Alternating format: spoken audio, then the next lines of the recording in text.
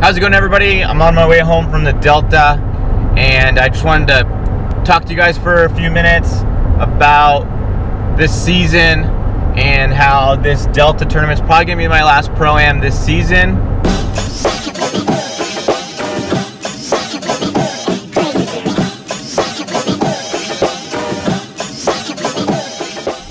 You know, I did 4 Pro-Ams this season, and those things aren't cheap. I've spent a lot of money, a lot of time away from home, a lot of time away from work.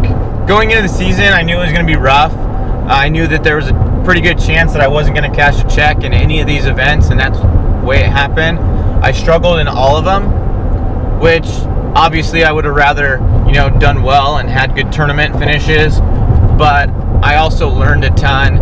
I took this season as a learning experience, and it definitely was.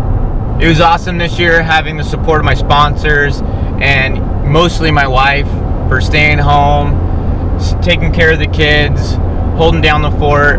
It was awesome that she came out to Shasta. It would have been awesome for her to come out to more of the events. It just didn't work out that way. But it was a great season. I had a great time. I learned a ton. I can't wait to continue to fish more of these events, more of these Pro-Ams. Hopefully I can fish maybe the US Open later on this year in October. But for now, I'm not exactly sure what I'm going to be doing. Obviously, I'm still going to be fishing. It's just going to be the local lakes around my house. You'll probably see me put a for sale post up about my boat. I want to get into a ZX 225 Skeeter 2019 model.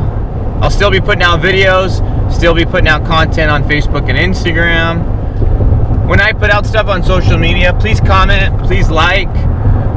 Your interaction, your engagement on the posts are critical to more of you seeing them and more of you seeing my posts more often. For example, when I post on Facebook, the better that post does right after it gets put up, the more people are going to see it. So if I have almost 600 people that follow my page, but if I have a post that doesn't do well, maybe 100 will actually see it.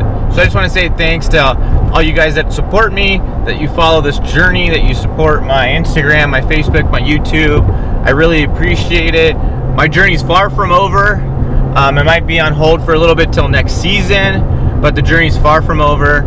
I got plenty more tournaments in my future, and I can't wait to continue on, to continue learning, and to become a better fisherman.